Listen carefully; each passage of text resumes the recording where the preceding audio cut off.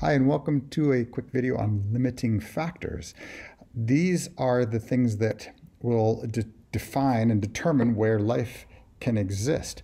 So there are non-living factors. We call those the abiotic factors that can affect where this plant can grow.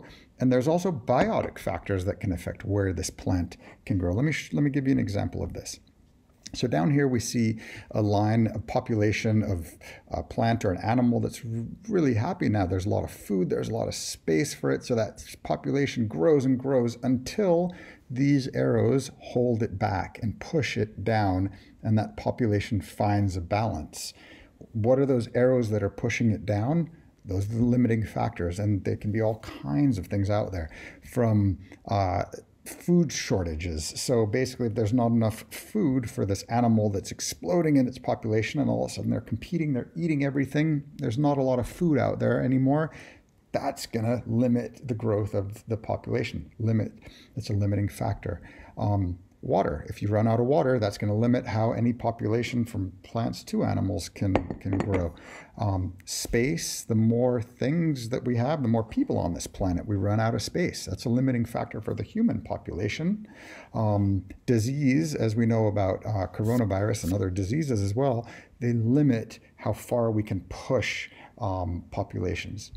Predation, think about zebras in the Serengeti, for example. The number of lions will limit how many zebras there might be. Water and soil pH, as climate changes, it changes what can live inside of that water. Also the different soil types, that limits who can live there. Here's a practical example of thinking about limiting factors when we're talking about plants. There's some key terminology here. We're trying to find out oftentimes in science classes what the optimal range is. So what's the perfect range of temperature, of soil pH, soil type, amount of water that you add. If you're a farmer, you need to know these things because you want the biggest plants. And you need to find out, well, what stresses these plants out? What stresses them in terms of nutrients?